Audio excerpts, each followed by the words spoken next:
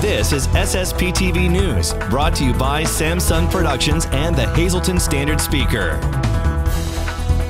Hard work helps dreams come true for the Valley West 11 to 12-year-old Little League All-Stars, and information on new music and shows from a local singer-songwriter next. Welcome everyone, and thank you for your time. I'm Ken Kara, and let's get to the information. If you think the Sandlot is the most fun you've had watching kids play baseball in the summer, you've never seen the Valley West 11 to 12-year-old Little League All-Stars from Cunningham. On Tuesday, they won the Section 6 championship 6-1 over Warwick. With the win, they move on to the state tournament at their home field at Whispering Willows Park. Our intern Christian Smith was at the game against Warwick and spoke with Caleb Aponic, who got the win on the mound for Valley West. Aponic was relieved by Mason Eckert, who you'll also hear from. Plus, we have interviews with Jack Esposito, who had a nice offensive night, and head coach Josh Esposito. You pitched lights out today. Great job. Walk us through how you did it. I went in there trying to throw strikes, trying to hit my spots. I knew I had my defense behind me. I knew that I was going to make plays. My teammates were going to make plays. I was very confident in everyone. So how does it feel to be moving on to the state tournament, and you guys will be playing it in your own stadium? It feels great to be in the state tournament. We were there as 9-10s. Hopefully we could we do really great in that. And I love that it's going to be at our home field with our home fans. 2 RBIs today in the win for you. You're a big part of the win, 2 of the 6 runs. Talk to us about how you were able to go up there and just be relaxed and be yourself and help your team win. Confidence. Coaches helped a lot of that. I've been struggling with that the past few games. On 2 strikes, I move closer to the plate, so if they throw me an outside pitch, I could take it the other way. So now you guys move on to the state tournament. It'll be in your very own stadium. Talk to us about how that feels. It's an honor. It feels very well, very good to play at our own stadium. Played at States 2 years ago, and it was harder to play because it wasn't at our own field. Came in tough spot. You know, you guys were ahead 4-1, I believe, when you came in, maybe even 3-1. And you went out there, no pressure at all. You shut them down. Talk to us about how you did it. I just went up the pitch and threw the ball like I would if I just started the game. So now you guys move on to the state tournament. You guys are hosting it. Talk to us about how that feels to be playing at such a high level at your very own stadium. It feels really good. We got to make it all the way back to our home field, and now we'll just take it one game at a time to hopefully win it. Talk to us about your guys' effort and how they played today. Today and the last 2 games have been the most team effort that they've given together. They deserve it, and couldn't be happier that we're going home. In really close games, and you kind of pull away towards the end. You want to talk about how you guys do that, and whether or not you guys really are a second half team? Yeah, it seems to be in sections here. We've definitely started off a little slow. Sizing up the pitcher. Defense is always behind us, but it takes us a couple innings through sections here to, like I said, size them up and then, take them for a little ride. Now you guys are moving on to the state tournament at your very own stadium. Talk to us about how it feels and what's next for this team. Well, you can finally think about it because we're there. Yes. We're going to just keep the same approach as we have the past 2 tournaments, 1 game at a time, be ready, and we'll see what happens. You can see Valley West in action at the Pennsylvania 11 to 12-year-old Little League All-Star Tournament that gets underway in just 3 days at Whispering Willows Park in Cunningham. Today's countdown is brought to you by the Brass Buckle Mexican Restaurant. Hit a home run just across the street from Whispering Willows Park. Ken Pollock Ford, the most important option on your next vehicle is your dealership. Make that dealership Ken Pollock Ford, your #1 most trusted dealer. Boyer's Food Market, shop fast and save money. Over 6,000 items on sale every day. Valvello Law, seriously injured in a car accident? Call us. And All Care Home Care. Your loved ones deserve the very best. For excellent home health care, call 570-459-3002.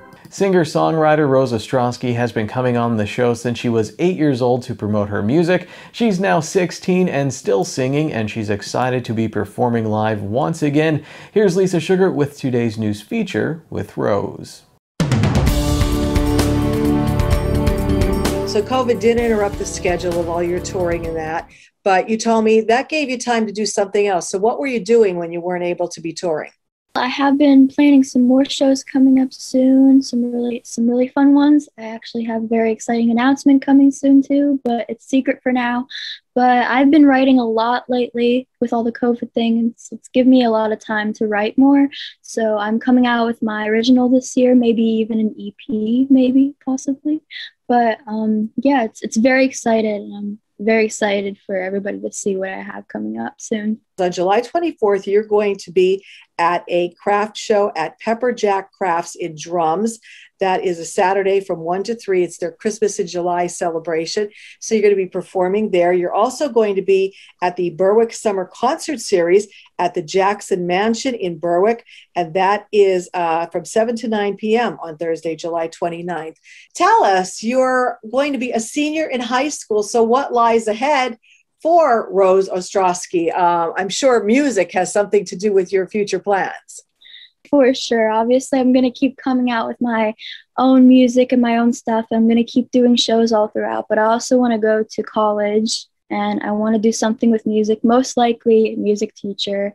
I've been looking into some different schools and different things, so I'm very excited for that too, and I'm looking forward to it. And I know you're going to be announcing you're adding tomorrow's tour. And what is it, the 7th year you told me this is going to be coming up? That's insane. It blows my mind how long I've been doing this. It really does. This is wonderful. And you have been raising a lot of money for cystic fibrosis. So how much have you raised over the years? Over 5,000, maybe a little over, just in the last few years, like just for CF. That's insane. I love what I do. For those who are not familiar with your beautiful voice, we would like to do, as we've done in the past before, I'd like to end with a little bit of a performance from you. I see through your eyes, I see through the silence. They want me, but I'm biased. Nothing they said could have clouded my mind from the version of you that I wanted to find. Today's news feature is brought to you by Feisner's Ford in Freeland, who is celebrating 75 years in business. Give them a call at 570-636-3920, or you can log on to feisnersford.com. Time now for weather on SSPTV News. Here's our forecast from the National Weather Service. On Thursday, mostly sunny with a high in the 70s. Thursday night, mostly clear with a low in the 50s. Friday, a slight chance of showers after 2 p.m., sunny with a high in the 70s. Friday night, mostly clear with a low in the 50s. Saturday, mostly sunny with a high near 80 degrees. Saturday night, a chance of showers, mostly cloudy with a low in the 60s. Sunday, showers likely and a possible thunderstorm, partly sunny with a high near 80 degrees. And Sunday night, showers likely and a possible thunderstorm, partly cloudy with a low in the 60s. The weather is brought to you by Valley High Food Drive-In in West Hazleton. They're open Monday through Saturday from 4 p.m. to 8 p.m. and Sunday from 1 p.m. to 8 p.m. These hours may vary as they work on staffing for the summer, so call ahead or check them out on Facebook. Coming up, our community feature with Community Services for Sight and sports at the Standard Speaker Athlete of the Week Awards. SSPTV News would like to send sincere condolences to the family and friends of Martin Androsky, age 60, of Kingston. Anyone with next to kin information is asked to call the Luzerne County's Coroner's Office at 570-825-1664. Today's social and obituary report is brought to you by Harmon Funeral Homes and Crematory.